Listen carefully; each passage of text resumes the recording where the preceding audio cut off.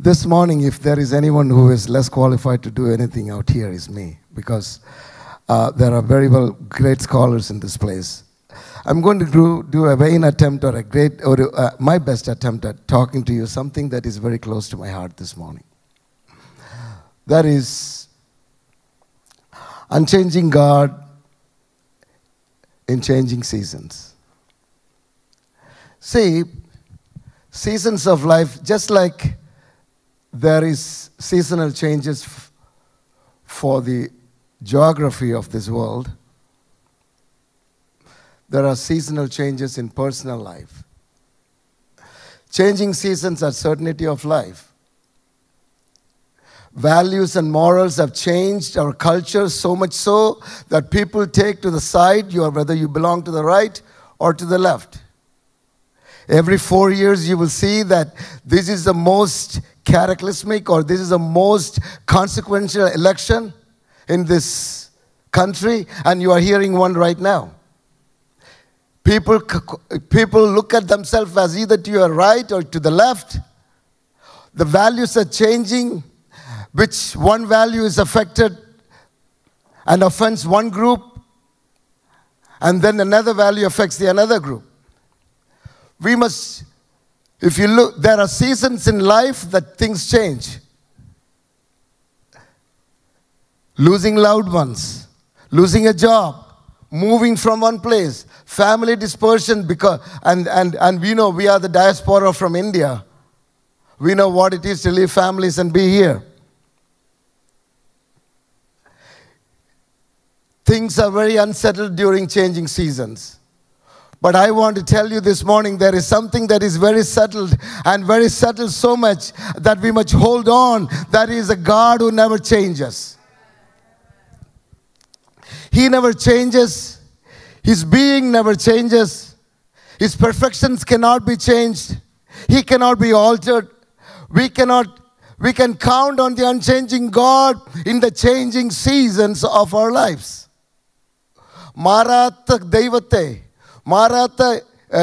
ദൈവത്തെ നമ്മുടെ മാറുന്ന ജീവിതങ്ങളിൽ, മാറിക്കൊണ്ടിരിക്കുന്ന ജീവിതങ്ങളിൽ നമുക്ക് പിടിക്കാവുന്നതാണ് ഉറപ്പുള്ള ഒരു ദൈവം. In theological terms, this is referred as the immutability of God. God is immutable. He is unchanging. He is unchangeable, not subject to any change. His perfection, He is perfect. His perfection is devoid of any change. His perfections, His purpose, His promises never change. That is special. But in this changing world, as Christians, we have to go through the changes in order to feel the presence of God in your life. If you think that life is always very happy, life is very linear, it will not be exciting. You will think that God is always, your life is linear. എപ്പോഴും നന്മ തന്നെ വന്നുകൊണ്ടിരുന്നാൽ ദൈവത്തെ രുചിക്കാനുള്ള സമയം നമുക്കില്ല, സന്ദർഭം കിട്ടത്തില്ല. ദൈവത്തെ രുചിക്കണമെങ്കിൽ ഈ പ്രയാസവേളയിൽ കൂടെയൊക്കെ പോയാലേ പറ്റത്തുള്ളൂ. Seasons of life is important for you to see the God of seasons in your life. The God of seasons intervenes into the season of your life that you're in. So He can make something special out of what you're going through. We call this in 1 Peter chapter 4 verse 12 and 13, it says, "Beloved, do not be surprised. Do not be surprised at the fiery trial. When it comes upon you, do not be surprised. Seasons are going to change. Do not be surprised. This is a season for pruning. Season to prove you. Season to perfect you. Seasons that God encases our lives and protects Him when you are going through stuff in your life. But He says, He is testing you. Do not be surprised as though something strange is happening. Expect seasons. Expect it. Whether you are inside of a season, coming out of it, or you're getting into it. As we say, But rejoice in so far that you can share Christ in that season in your life. Rejoice in so much so that Christ can be manifest. Rejoice in so much so that Christ can be tasted in your life. Rejoice in so much so that God, you can see that refuge that is a very present God in your season. And be glad that His glory can be revealed. One thing is certain. The seasons test your faith. Expect God's fire. In order to expect God's fire, then you can experience God's faithfulness in your seasons. God's faithfulness. Then, in that season, you can exhibit that you love God. That you love God. There is nobody who has not been tested. Every Bible characters, including Jesus Christ. There was the Gethsemane. There was the Gabbatha. There was the Golgotha. Psalmist says this, when you go through this, oh, how abundant, how great is the goodness that comes to you in this season, because He has stored those things for you because you fear God. He works out those things that you're going through for your own good. Refuge, you take refuge in Him. And then you become a witness for Him before the sons of men. God expects you to trust Him. God expects you to fear Him so that He can bless the seasons of your life and make it into something special for you. It is important. When you fear God and serve Him, you are going to see the glory of God in your life. You are the reason for you to get anywhere to God's goodness should be that He sent you through some school of teaching. It is earned by fearing God and trusting in the situations of your life. It is a time that you taste. It is a time that you take refuge. It is a time you see the third man walking with you. It is a time that you see that He's carrying you.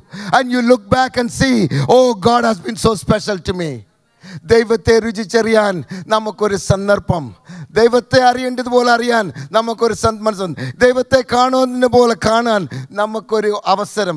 ദൈവത്തിൻ്റെ നന്മ നമ്മുടെ കഷ്ടതയിൽ കൂടെ പോകുമ്പോഴാണെങ്കിലും നമ്മുടെ പ്രയാസവേളയിൽ ദൈവത്തിൻ്റെ നന്മ വെളിപ്പെടും. I like this quote, God's workshop seasons.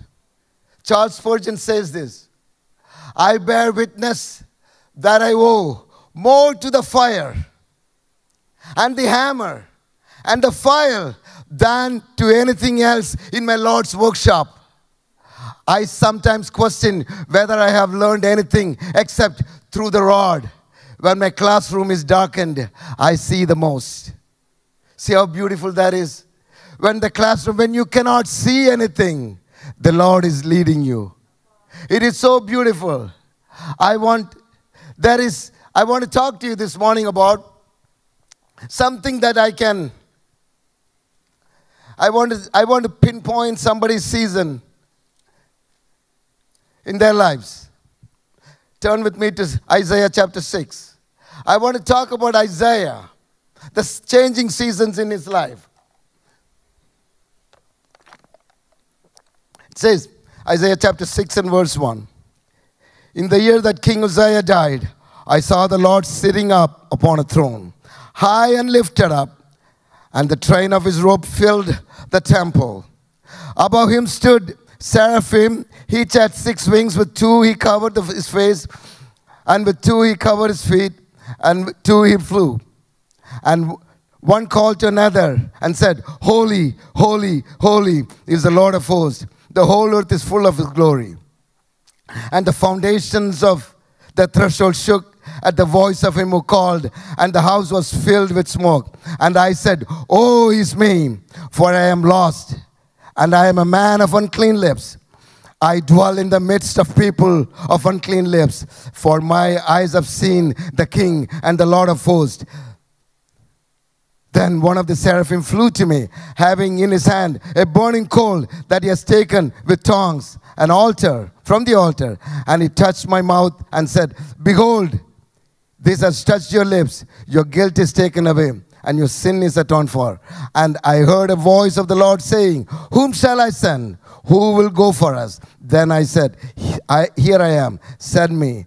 And he said, go and say to the people, say this to the people. Speak to us, Father. See, Isaiah wrote the first 5 chapters. He gets into the point of what he wants to say, because Judea was in a beautiful place for the last 52 years. And he gets in and he comes to chapter 6 and goes back and talks about his conversion. Bible is not clear about how old he was, but Isaiah was a scholar. If you look to 2 Chronicles chapter, I think it was in 26 and verse 21, it says, Isaiah wrote has written a book about the kingdom of Uzziah, is ruling. We don't find it, but it is written there. So what I'm saying, Isaiah knew very much. The country was going well. Everything was beautiful. He was the 10th king of Judah. 52 years of blessing. 52 years of great time of prosperity. A consistency and comfort. There was great walls were built. The walls were beautiful. There was 52 years of peacefulness. People were mesmerized by the accolades by the wisdom and power of King Uzziah. They were mesmerized by the accomplishment he has done. It was a great time, a great economy. They lost focus of the real king, I'm thinking. Suddenly, the king dies. 2 Chronicles chapter 15, 2 Kings chapter 15, and 2 Chronicles chapter 26 talks about this. And this king, even though the later phase, something special about this king. He was a godly man, powerful king. He was a very good king. But towards the end, he wanted to usurp the rights of the Levites. And he became a leper. He died a leper. That tell you, the laws of the Lord cannot be violated in your blessing. Just because you're blessed. The laws of the Lord has to be kept. The eyes of the people were upon the king. Even Isaiah, I'm thinking, I'm just speaking from my imagination. Isaiah was also. But it was a big chaos. Big confusion. Where are we going? Things like that happen in our lives. There are big things happening in our lives. There's confusions. Suddenly, abruptly, something happened. Things change. We are far from our comfort zone. We don't know what to do. Isaiah says, the year that he died, what did Isaiah do? He says, his eyes started focusing on the king. Now his eyes is wandering, and it comes to a focus of God. He says, in the year Uzziah died, Isaiah focused. Before that, I'm thinking Isaiah's focus was on the king. Now he focuses. He refocuses. He said, he looks to the king. Eyes are focused to God, who is the king, who never changes.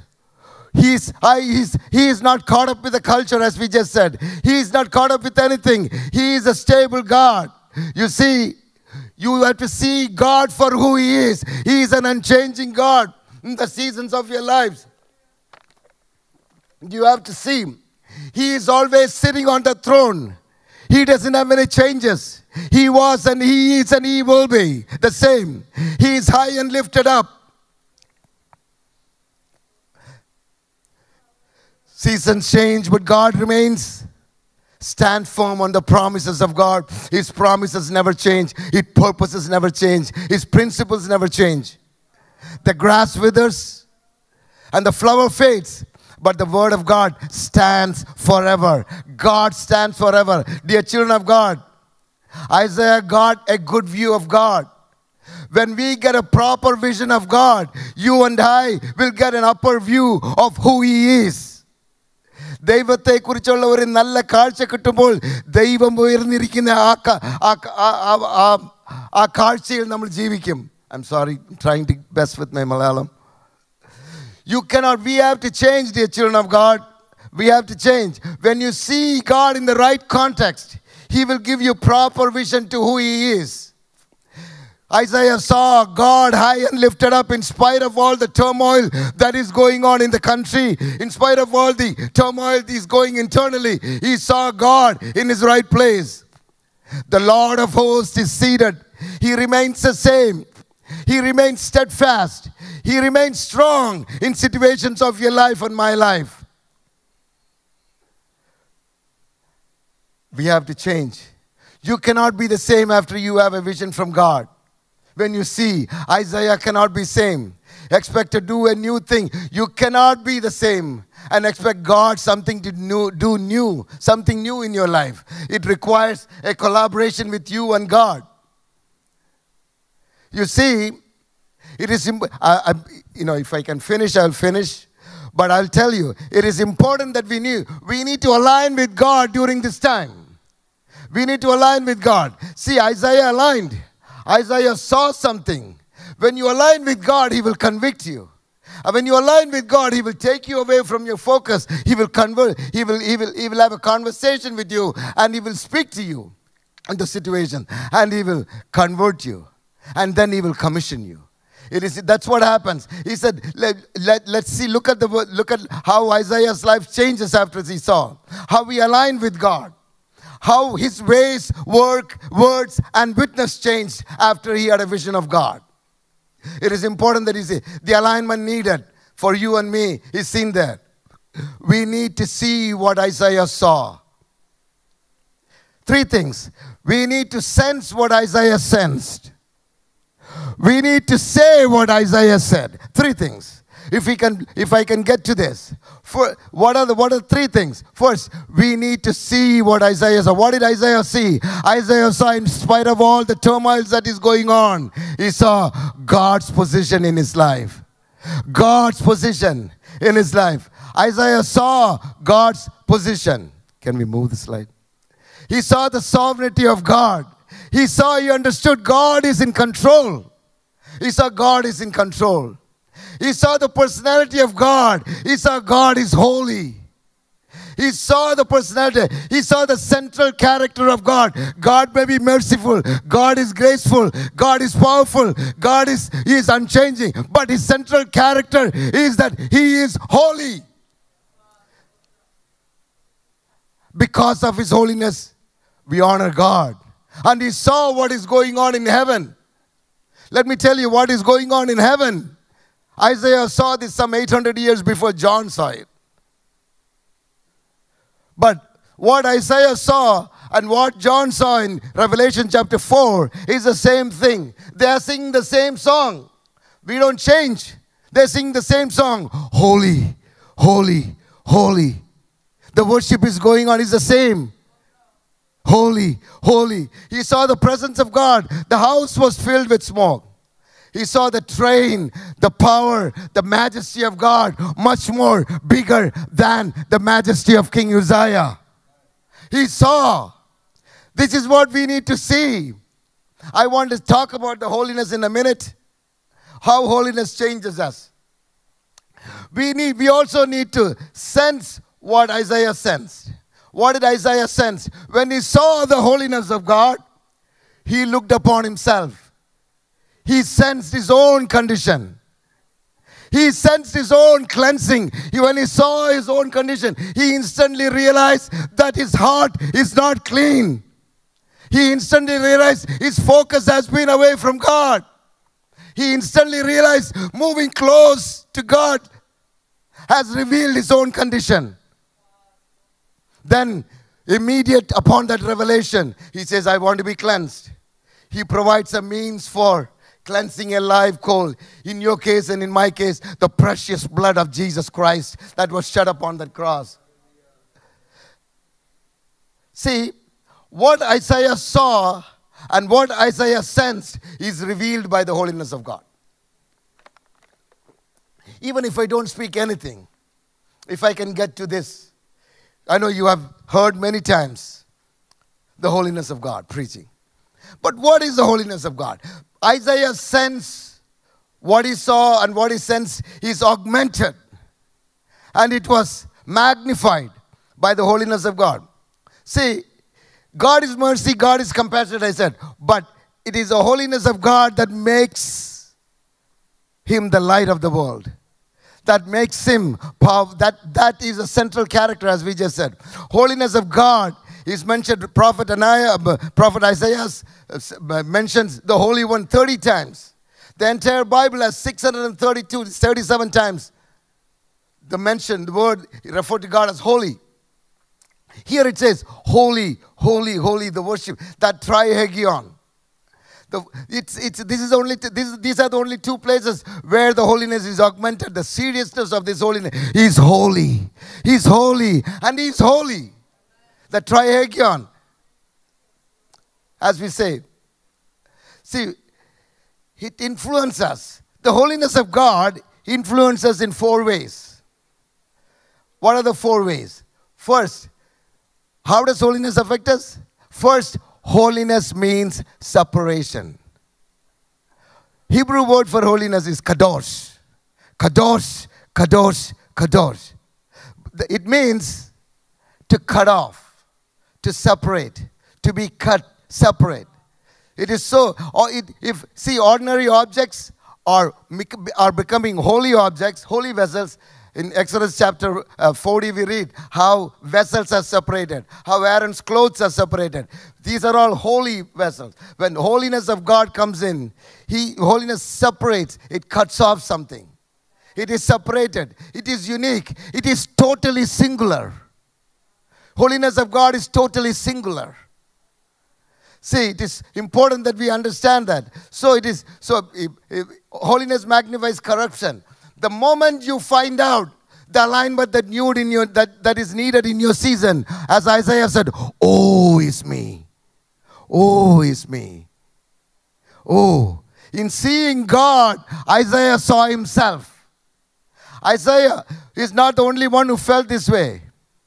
Isaiah is, and it is important that we understand, the holiness of God magnifies our corruption. നമ്മുടെ പാപത്തെ വെളിപ്പെടുത്തുന്ന ഒരു സന്ദർഭമാണ് ദൈവത്തിൻ്റെ വെളിച്ചം നമ്മുടെ ജീവിതത്തിൽ വരുമ്പോൾ.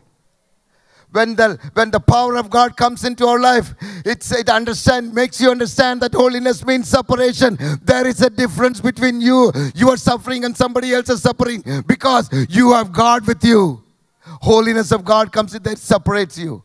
Then holiness magnifies corruption.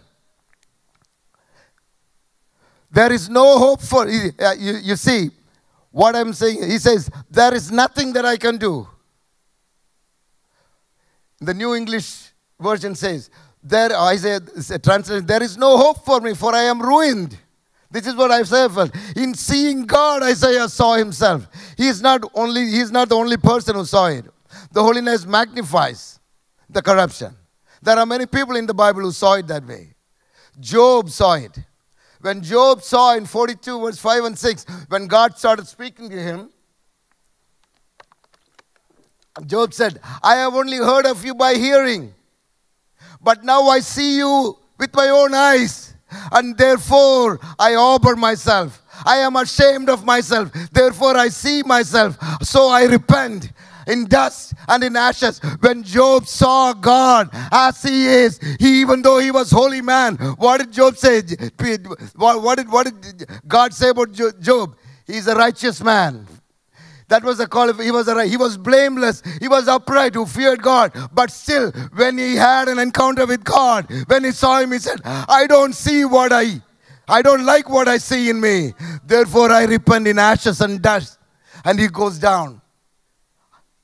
Peter, in chapter 5 of Luke, God tells him to cast the net. He says, I am the Mr. Fisherman.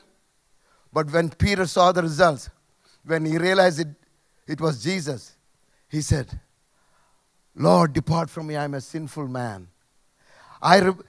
Peter did not know who he was dealing with. The moment he found out that it was Jesus, he fell to his knees. In English Standard Version, this is what it says. In Message Version, it says, Master, leave.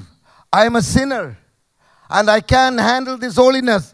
Leave me alone. Leave me to myself. When holiness of God comes to you, we cannot compare. You cannot say that your righteousness because you're comparing to somebody's unrighteousness. It is not for you to feel good because you're better than someone else. You are to compare yourself to the holiness of God, and then you will see it will reveal something. If you go to the throne room of God, the 24 elders, they are taking off their crown. They are throwing it down on the ground and say, holy, holy, we are not worthy. Let me tell you, don't come to God with your fake righteousness and holiness. Max Lucado says it this way. Don't try to impress the officials at NASA with your paper airplanes. Don't boast about your crayon sketches in the presence of Picasso. You might say that you are a good basketball player, right? Don't boast in front of Michael Jordan. If you are a good golf player, you don't want to go in front of Tiger Woods. Don't boast your holiness, our righteousness before a holy God. Don't bring your paper airplanes to church. Don't bring your holy crayons to church. It is. Skip says, Skip Isaac, I read a lot of him. He says, show me a prideful person, and I can show you a person who has never had an encounter with God. Meeting God will do something to you to deflate your pride, so much so that even a prophet like Isaiah, next to the purity and holiness of God, will say and cry, oh, it's me. That is the holiness of God. That is the holiness of God. Who is your holiness and righteousness compared to the next or to the Word of God? I leave that for you to ponder. Third thing, holiness means separation. Holiness means corruption. Holiness means purification. Immediately, when God reveals something, you got to do something about it. You have to do something about this. This thing that you found out, you must do. Time to be real with God. Confess. Because then he says, he immediately saw. And he said, I am a sinful man. God says, let me fix you. The angels are ministering. Seraphim, the angels bring and cleanse him. In the Old Testament, he said, I have a mouth problem. That was his confession. I have a mouth problem. Oh, I live among filthy people. I have a filthy mouth. I live among people who are filthy, who speak filthy things. What is our problem this morning if God comes to us? In my church, I will say, do you have an addiction problem? You have a gossiping problem. You have a problem with disrespecting people. You disregard people. What is our problem? Can we be real with God? Isaiah said, I have a mouth problem. And he cleansed it. Your iniquity is taken away and your sin is purged. Symbolic of cleansing. A man with unclean lips. That's what happened at the cross of Calvary. I have a sin problem. I have a heart problem. That's what the sinner says. I have a heart problem. Unholiness cannot coexist with holiness. Lesson from that is this. God must destroy what is unholy. God must remove sin. This is the story of the Bible. Isn't that this is not the story of the Bible? Bible in the kada idelle. Take a coal, touch the areas of people's lives, in their hearts, in their minds, in their decisions, by cleansing it with the blood of Jesus.